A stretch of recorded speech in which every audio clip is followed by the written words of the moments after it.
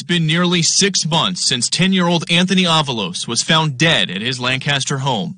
His mom, Heather Barron, and her boyfriend, Kareem Leyva, are both charged in his murder and accused of torturing him.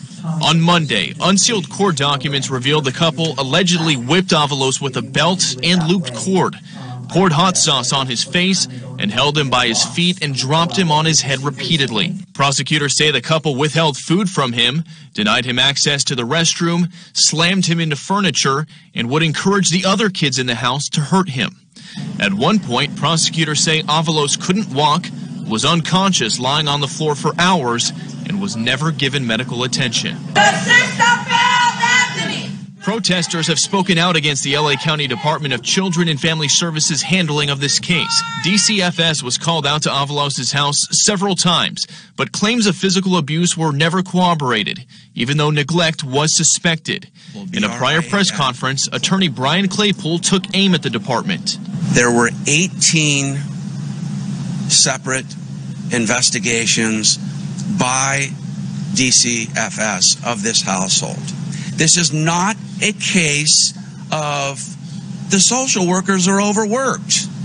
This is a case of flat-out, deliberate indifference toward the life of Anthony Avalos. Anthony's dad previously flew out from Mexico to demand answers from DCFS. I wish I could hug him right now, but it's just, we have to get this done, So it's hard. And Anthony's uncle, who he had stayed with sometimes, believes he died as a result of DCFS incompetence. He wanted to be something. He wanted to be a policeman or a fireman when he grew up.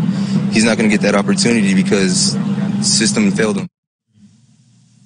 And Avalos was found dead at his Lancaster house this past June. His mom, Heather Barron, and her boyfriend, Renee Leyva, are both facing murder charges with an enhancement for inflicting torture. They have both pleaded not guilty to those charges. Meanwhile, prosecutors are looking at giving them potentially the death penalty. It is seeking the death penalty both for the mother and the boyfriend involved in the death of 10-year-old Anthony Avalos. Prosecutors are alleging that the boy was severely tortured during the last 5 or 6 days of his life.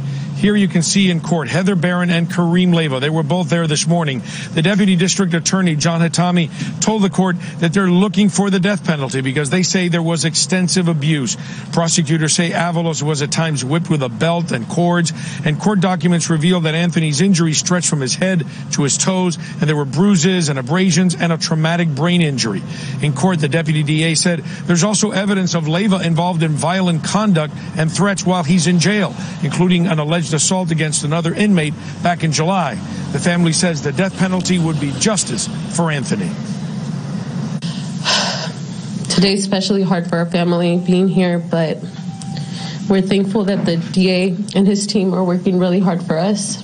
We appreciate everything they're doing in seeking justice for our little boy. The district attorney's decision today to seek the death penalty against the mom and the boyfriend sends a message to the entire community in the state of California that if you want to abuse, torture, and kill helpless children, you will pay the ultimate price.